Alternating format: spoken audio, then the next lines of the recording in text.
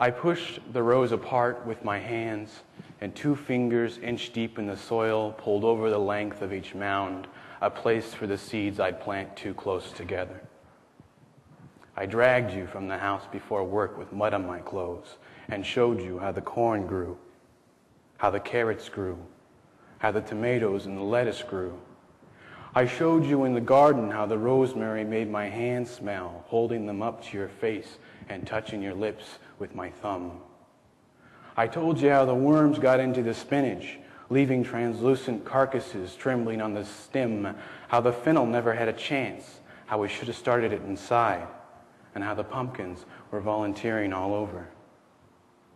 I went to the garden like I wanted to go to you, my head in my hands and my lips trembling, whispering to the basil as I put my fists into the ground how we always thought and nothing was simple, how you never made love to me anymore like you used to, spontaneously in front of the bathroom mirror, your panties around your ankles and half your makeup on. I told all of them there on my knees in the dirt how much I missed the ways we used to touch each other in the kitchen, our friends in the other rooms laughing, my hands around your waist while we made dinner for everyone. I saw you once. It was beautiful in the garden, stooping over the basil plants, your arms bare in the warmth of the last of the sun, clipping herbs to give to our neighbors. I stood where you couldn't see me, watching your mouth, hoping to see you whispering like I did everything you wanted to tell me in the garden. I let the weeds later spread over and choke the corn, full of earwigs and worms. The lettuce, without shade and not enough water, went to shoot.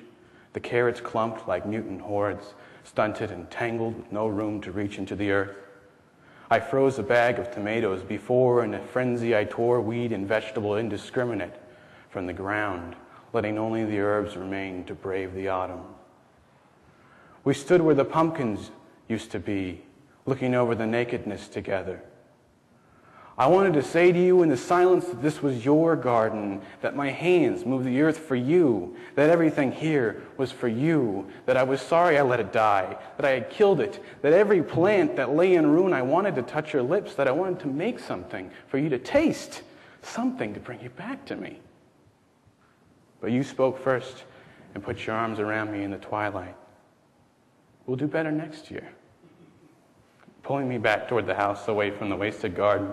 And I went to you like I'd wanted to for weeks, and we let ourselves fall back inside each other, the words hanging on our lips.